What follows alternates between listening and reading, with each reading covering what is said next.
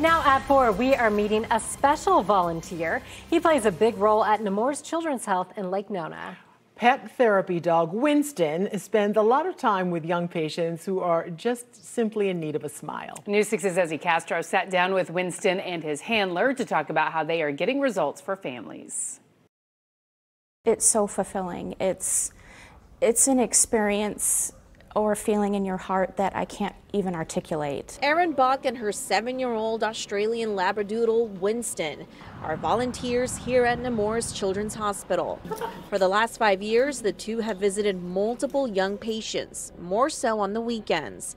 Bock says this is Winston's favorite place to spend his time, and we can see why. We like to fill that schedule on the weekends when sometimes there's not a pet therapist, but yeah, we love it. We love coming on the weekends and holidays because they're not expecting us. Winston started his training when he was 10 weeks old and became certified as a therapy dog in 2018.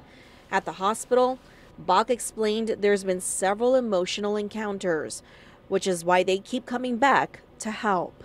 It's mostly, when you have patients that are here for like a long time, and Winston will get on the bed with them.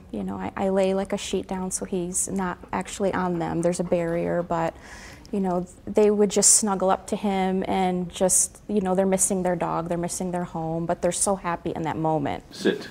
Winston isn't the only one getting results. Dozens of other dogs are part of Nemours' pet therapy program.